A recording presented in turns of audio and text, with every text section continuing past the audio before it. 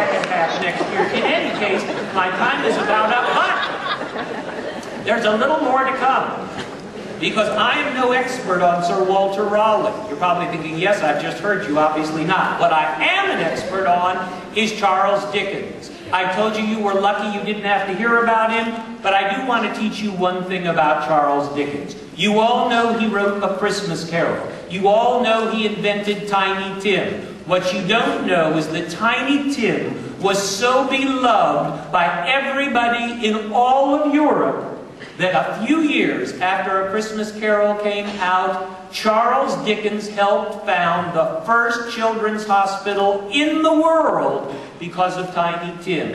It is still in London today. It is called the Great Ormond Street Children's Hospital. It's one of the best in the world. All of us who teach Dickens and have Dickens clubs, we support this hospital. It was founded in 1852, but it needed money. So in 1853, Dickens figured out a way he thought that he could raise lots of money and give it to his hospital. He dressed up in a fancy outfit. He rented auditoriums throughout London. He knew that Christmas Carol was the best thing he'd ever write, and people loved it. He was a great actor, so what he did, he charged a lot of money for people to come and sit there. He came on stage and he did a dramatic reading of Christmas Carol for people who paid money that went to the hospital. He thought it would be a huge success. Was he ever wrong? At the first performance, something hit him that should have hit him before. Christmas Carol is not a long work, but to read it aloud for an audience, it takes 3 hours and 55 minutes.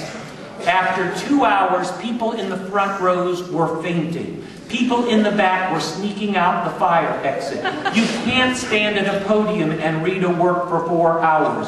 When he came home from his first performance, his wife said, "Was it a success?" "No," Dickens said, "it was not. I looked up after 3.5 hours at the expression on the audience's face, and I wanted to suggest that we all hold hands and try to contact the living." That's how bad it was. But did it discourage him? No. He went home that night and he slashed away at Christmas Carol. He reduced it to something that could be read in 55 minutes to an audience.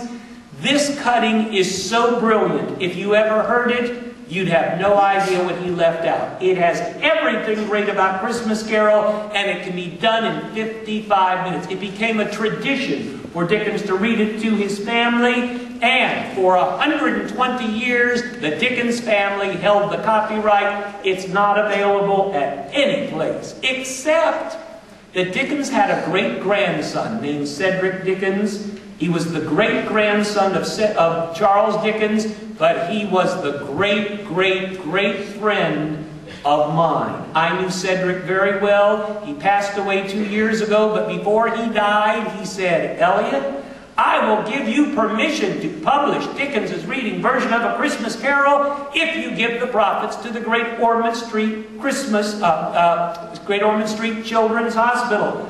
I can't believe it. Here is a copy, right here, for sale. But I knew nobody is going to buy a book that is just Dickens's reading version of A Christmas Carol.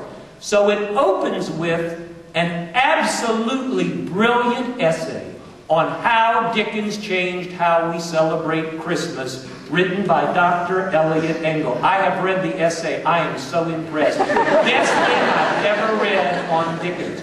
You get my essay. You get Dickens's version of Christmas Carol. But that's just the first half.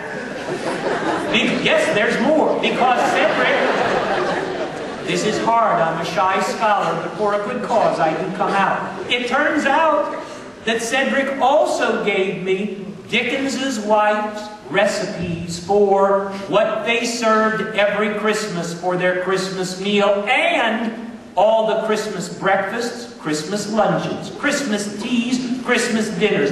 This thing is full of incredible recipes for Christmas and all other time. That is followed by a section on the drinks that they drank at Christmas and the toasts that Dickens proposed.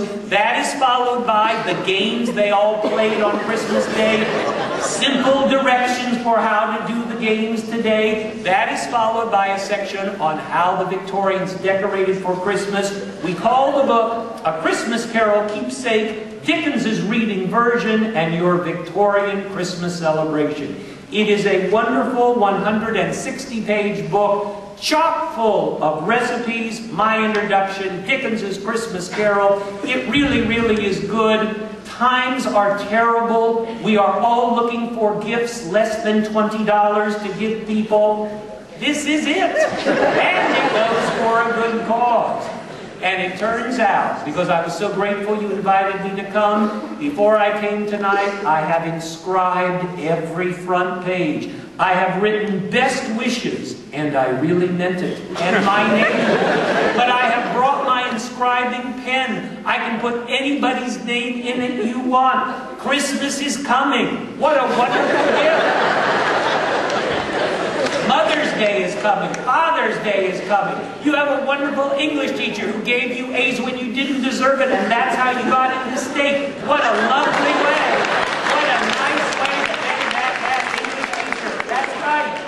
It is a superb book. I will inscribe any name on it you want. Then they can't return it. They're stuck with it. Their name is in the book. So, if you would like an inscribed copy, the book is just $18.50, which makes the tax $150. Now, wait a minute. I'm not just an English major, but that comes to $20. Easy, $20.